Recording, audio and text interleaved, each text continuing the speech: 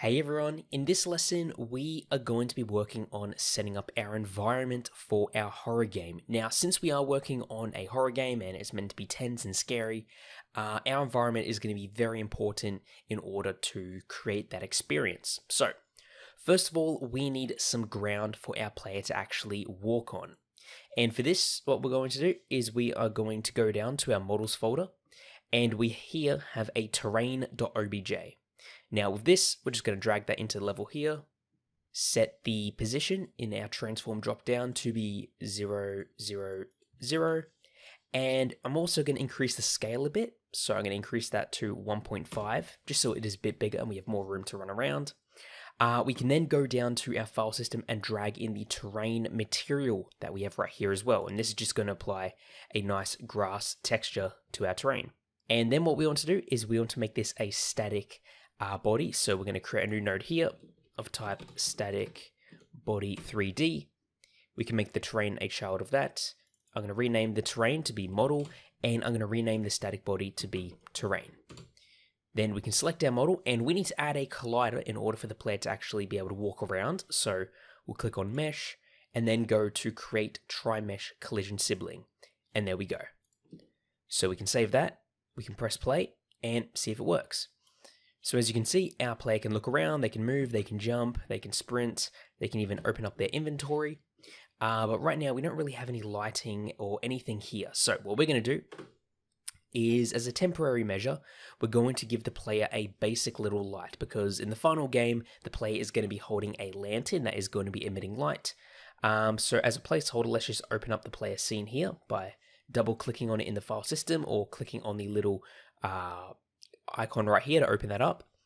We're going to open up our player and we are just going to right click on the camera, go add child node, and we are going to search for an OmniLight 3D.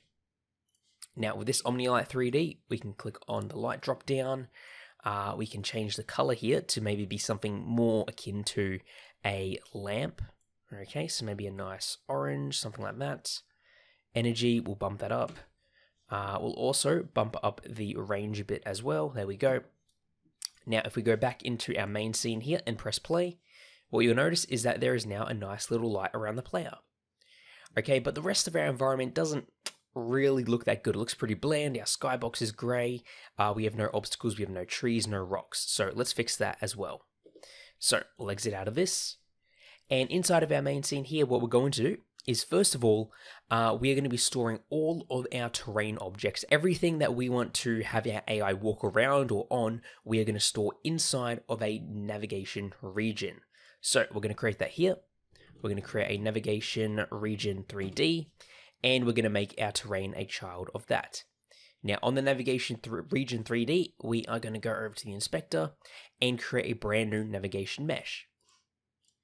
So the reason we're doing this is because if we want, for example, our terrain to be walkable on or a rock to be avoidable, we need to make that a child of the navigation region 3D node. So let's start placing down some rocks and trees.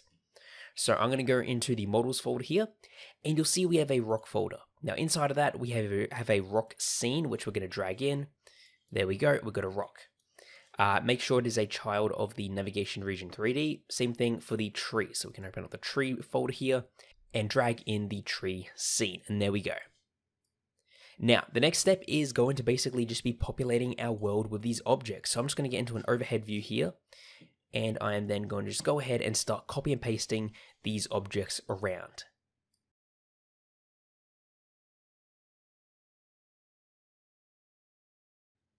Now, when it comes to designing your levels, it's very important that you design it with the actual gameplay in mind, okay? Because remember, our game is going to involve two things. It's going to involve the player walking around trying to find the hidden items that are placed in our level, as well as avoiding the enemies. So you need to be aware of those two things while developing your level, as that is going to influence how you design it. So what design decisions did I make for this level right here? Well, basically, these rocks are going to be the main source of obstacle and sort of obscuring the enemy for the player, okay? So behind these rocks are where we are going to place our chalices. So for example, if the player starts in the middle here, they are not going to be able to look around and see any of them because they are going to be behind the rocks.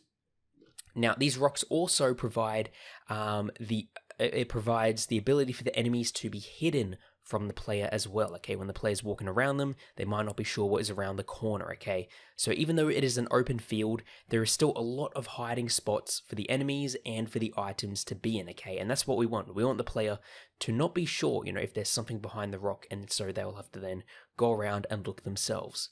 And these trees are here to just add to the atmosphere as well, and maybe as a little obstacle if the enemy is chasing after you. But the main aspect are the rocks, okay? So they do add in as a gameplay element. So now what I want you to do is I want you to go ahead and design your own level as well. If you've got other items that you want to add, maybe you've got other obstacles, maybe you have an entirely different setting that you want to design, you can go ahead and do that. And in the next lesson, we'll be right back so that we can start setting up our atmosphere and our fog to make it actually look like a horror game. So thanks for watching, and I'll see you all then in the next lesson. Welcome back, everyone. In this lesson, we are going to be working on setting up our atmosphere, our lighting, our sky, and our fog to make this look like an actual horror game, okay? Because right now, it kind of works. It's sort of dark, but our sky is grey. We can still sort of see stuff, even though there's no, directional light acting as our sun. It needs some tweaking.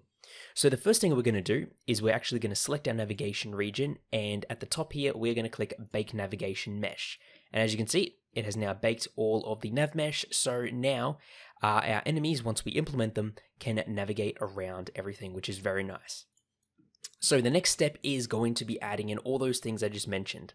And for this, we are going to use a world environment node.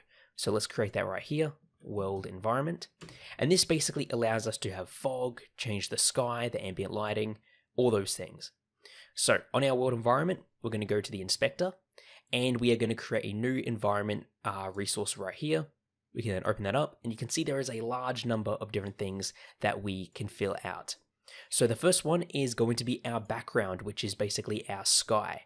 And we're going to change the mode from clear color to custom color, and we're going to set that to be black. Now, when I press play, as you'll see, everything is black. Now, the reason why is because when we set the sky black, this also changes the ambient light. And the ambient light is basically the light or the intensity of the light that is there when we have no other light shining on it. So for example, if I change the color here to be pure white and I press play, you'll notice that everything around us is suddenly visible. And this is because everything in shadow basically uses that ambient light. And if it's white, then that means all of the shadowed areas are going to be white. Whereas if we change the color to be black, that means everything is going to be black that is not touched by light. So that is how we're going to create this nice, scary environment. So we also have the player light now, and automatically you can see it is already a lot scarier because we're not sure what is out past our player's light. And in fact, what we're going to do is we are going to change the player's light a tiny bit, just so it has a bit more range, okay? So we'll select our player, select that Omni Light 3D, open up Omni, and change the range up to 20. We also have the attenuation, which is basically the fall off, and I'm just going to bring this down to about 1.5, okay, just so it has a lot more of a smoother fall off here. And the energy, I'm going to bring that down to be 3. Now, if you press play, you can see now we have our light. It is going out a bit further, but it's still darkness, okay? You can see that, we can't quite see that far, and it may be a bit hard on your monitor to see this as, we are working with a dark scene here, so, of course, when you're working on this game, you can change those values as you wish. So there we go. Now we need another thing, and that is going to be our fog, okay? We're going to have a nice red fog overlaying everything here, so it looks a lot more atmospheric, so let's go ahead and do that now. Okay, so in our main scene here, we're going to select our world environment, and what we're going to do is we are going to go over to the volumetric fog. Now, volumetric fog is basically fog that exists in 3D space. Okay, typical fog just renders your fog once it gets to a certain range on your screen, whereas volumetric fog, we can sort of walk through it, and it's a lot nicer for a game like this. So we're going to enable that, and then we're going to change the emission color to be, we're going to make this a nice sort of a darkish red, something like that. We are then going to go over to where we have the density, and we're going to change this to 0.1, so it is going to be a lot denser, as you can see. But there is an issue, and that is it's kind of bright. Okay, we press play, and you can see it looks like this. Okay, it's kind of insane. Now you see we have this sort of weird lighting bug, and the reason why is because we have the player's light basically in the middle of their head, which is causing an issue. So I'm going to select the Omni light, and I'm just going to move it forward a bit here, just so it is out of the player's view. And yep, there you go. You can see it's a lot nicer. We can sort of see the light source now in 3D space. But yep, the issue here is that our skybox, not our skybox, but our fog is basically lighting up the scene, which is not what we want. We are actually going to change the emission, okay? We are not going to make the emission this red, rather we're going to make the emission black, which basically means it's going to emit no light. And the albedo is what we're going to make that red. Okay, so we're going to make the albedo that red. So let's go ahead and just get that set here. Okay, let's find that nice deep red color, something like this. There we go. Make it a bit darker. Okay, now the next step is going to involve changing some of the actual image properties, okay, such as the brightness, the contrast, and the saturation. So we can close down volumetric fog and go down to where we have adjustments, okay? And this changes basically the image itself, the output image. So we're going to enable that. For brightness, we probably want to keep this at 1 since we don't want to make it too bright or too dark, so we'll just keep brightness on 1. Now for contrast, as you can see, this is what it looks like when we bump it up, and we probably want some contrast, so I'm going to make this 1.2, okay? So the image is a bit more contrasting. And then for saturation, as you can see, it basically makes the colors more saturated, more bold. We're going to set this to be 1.5, okay, just so that the colors do stand out a bit more. So now we can press play and have a look at the changes, okay? So first of all, you'll notice that the image looks a lot more bold because we changed those settings. We have our nice red fog, we have our light, which at the moment is just floating in midair, but in the next lesson, we'll be implementing the lamp for the player. And yeah, so feel free to tweak those world environment settings even more if you wish to, adjust how your scene looks like, depending on if it's an indoor scene, an outdoor scene, it might be a scene on another planet. You, of course, want to change those things relative to the game you are creating. So have a go at that, and in the next lesson, we'll implement our player's lamp, so our light is no longer going to be floating in midair.